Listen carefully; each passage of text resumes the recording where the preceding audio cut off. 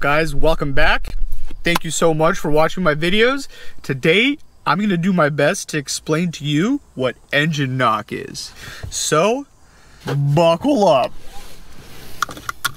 take out some notes, and yeah, try to follow along because I'm gonna do my best.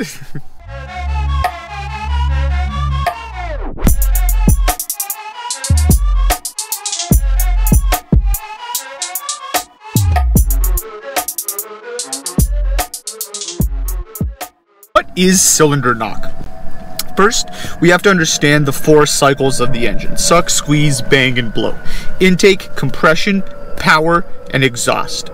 What we want to focus on is the power stroke and how and when the power stroke happens. So what happens during the power stroke? The piston moves upwards and it compresses the charge. The charge is a mixture of gasoline and air. So as the piston moves up, the charge becomes compressed within the cylinder. What happens is, once the piston is nearly at the top of its travel, the spark plug ignites. It ignites the mixture, and then it pushes the piston back down. Now, we know the piston is connected to the crankshaft, which is a circle. So, you want the explosion to be pushing down on the piston when it's past 90 degrees. You want the piston to be pushing on the crankshaft at the correct time. So the explosion has to happen once the crankshaft has turned and is on its way down. Otherwise, if the explosion happens when the crankshaft isn't ready, you're actually fighting against its natural momentum. And in a perfect world, the piston compresses the gas and the spark plug ignites it, igniting the gas, creating the pressure. Now, what happens sometimes is that there's a lot of heat and friction because all of these molecules are now being pushed together and they're all bumping into each other, which is causing their temperature to go up. So what does this mean? This means that there's a chance that this mixture of gasoline and air can now ignite in a place other than where the spark plug is igniting it.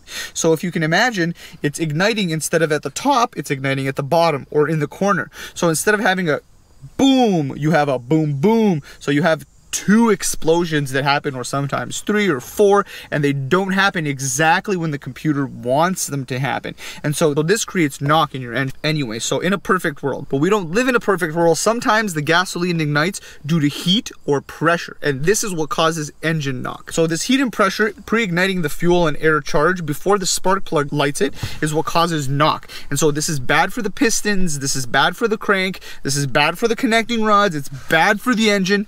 If you can imagine it, imagine, like, you know when you're swallowing and you're not supposed to really swallow and you do like a dry swallow and it like hurts the back of your like throat and your esophagus, and oh, it just feels uncomfortable for like 5 minutes.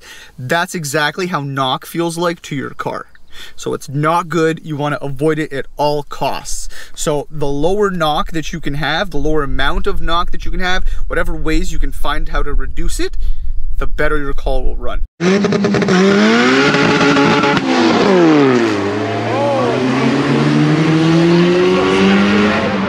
Your car is able to detect knock. So if there is knock, so if the fuel is being compressed too much and it explodes before the spark plug is able to explode it, what the car does is it retards timing. What does that mean? That means that it will actually ignite the spark plug much sooner. So advanced timing is when it ignites the spark plug later in order to get that charge as squeezed as it can. But if that charge can't handle the pressure, what happens is the timing gets retarded, and so it gets squeezed much less.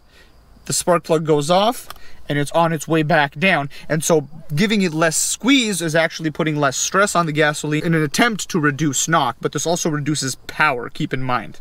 Ну, не знаю. Мало со мной.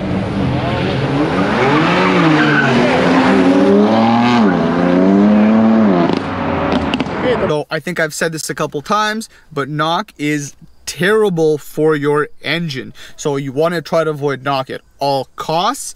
Knock is usually caused by high temperatures. So you can't really cool your gasoline. It's going to be whatever temperature it is.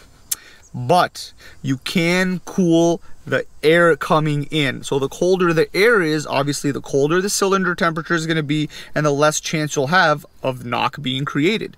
So if you do the mod, I'm going to link it right up here. It's a free mod that you can do, or if you get a cold air intake, or whatever mod that you can do so that your air intake is actually colder, whether it be through the grill, or whether it be just a scoop, or whether it be a cold air intake, or whether it be the cold air intake mod that I suggested. If you can get that air colder, your car will be able to experience less knock and therefore run more advanced timing more of the time.